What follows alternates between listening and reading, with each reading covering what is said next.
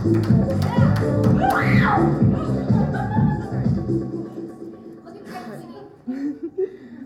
I'm Isabel. I'm a sophomore at Marian. Go Honeys! And this poem is called Love.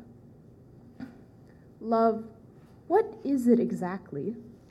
It has many definitions, none of which are clear. With a blind passion it sears and teaches us how to care. All throughout our lives, we truly learn one thing, that love is nothing but merely a feeling. Let me paint a picture for you.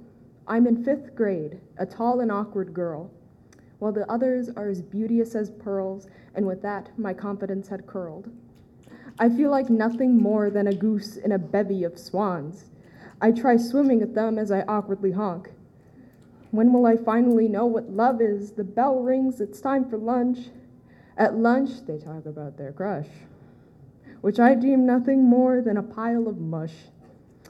They finally ask who my crush is, which I lie about, but manages to keep them blushing. Is this what love is really about?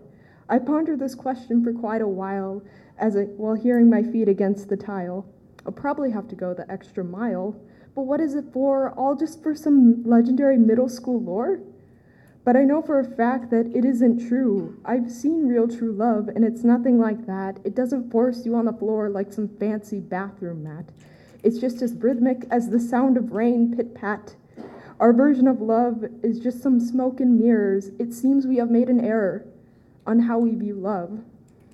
Love is something that is graceful, not just a physical thing. It's something that shouldn't be distasteful.